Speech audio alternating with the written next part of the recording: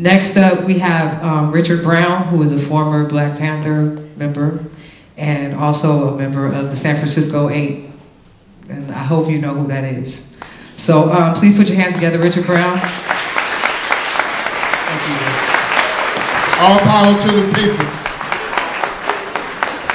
I'm here, first let me say that I'm here representing Kilu Natasha. She wanted to be here desperately. She unfortunately fell and hurt herself, so she couldn't be here, and she asked me to make sure that everyone understands that she is still a very strong supporter, and then she sends her love and respect for the brother Mumia.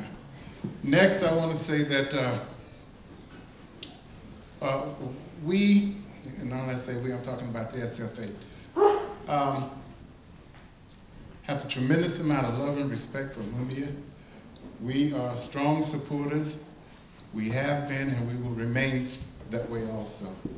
Because of this ruling that came down about Mumia, it was done in a manner to discourage, to drive away some of his support, to send a strong message that they're not going to release him and that they can still want to kill him. As a representative of the SF8, I'm here to send a message back. We are not going to forget. We are not going to give up. We are not going to let you have him. He will be free someday. We demand that. And because of the strong amount of support that he has from the people here in this country and across the world, I guarantee you we are going to get that brother out. He will be free someday. We are not going to give him up. We've taken too many brothers.